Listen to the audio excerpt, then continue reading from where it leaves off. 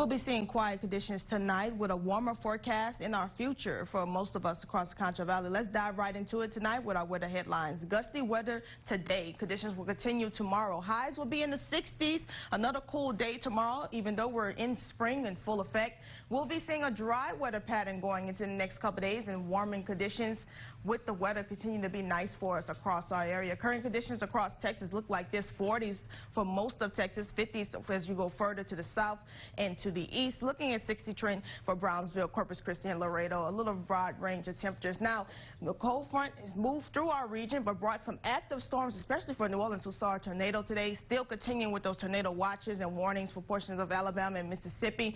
This is a pretty strong system, again, along Interstate 22 and I-10. Definitely driving that way is not a goal. You want to check on your family if they live in these areas where they're currently seeing some active weather, especially in New Orleans tonight, where they saw that tornado confirmed on the ground today. But here, we'll be seeing conditions dry out for us. Again, some cloud cover over the region, but we'll be seeing some breaks as we go into tomorrow before we see more partly cloudy conditions going into our future. Right now, temperatures are in the 50s and 40s. 49 in Junction, 48 in Roosevelt, 45 in Eden.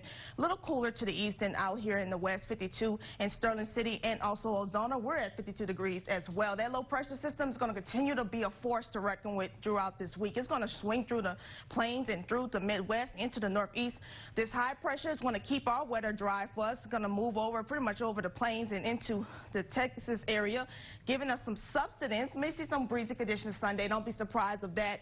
Moving to the east, and then another low pressure system. This one hinting that it could bring some rain to eastern Texas. Not so much for us, but definitely bringing in, look at the windy conditions going forward into the next couple of days. And with that, it only takes one spark of anything to start a fire. Again, avoid open burning going into tomorrow. Avoid parking on the grass. Do not drive on a flat tire, and properly dispose of your cigarettes. That's a big thing that can help prevent sparking fires that we've been seeing across the Lone Star State and across our area as well. Winds will be a little gusty Wednesday, roughly out of the south, west, and east. We'll see conditions continue to taper down with wind speeds. Thursday being less windy into Friday, picking back up come Saturday into the teens again.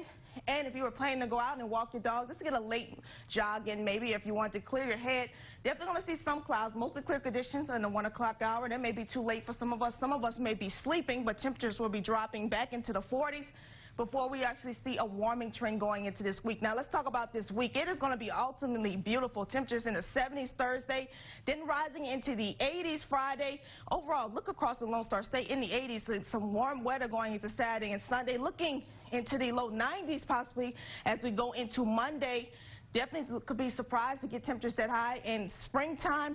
Everywhere else looking at maybe 90s in the Panhandle and upper 80s for most of us. Some cloud cover moves in Tuesday ahead of that next trough system that could keep us a little cooler, but not too much cooler going into the next week. Tonight's conditions, well, I told you we'll be in the 40s. We won't be seeing too much changes with that. Going into tomorrow, you can expect conditions for your Wednesday to definitely be in the 30s, maybe be a cooler start into the next 5 days, where we continue to see conditions be more favorable for us going into the next 7 days. We'll see a warming trend with plenty of sunshine. Some clouds sneak in by next week with temperatures getting into the low 90s. We'll be back with more KSAN News.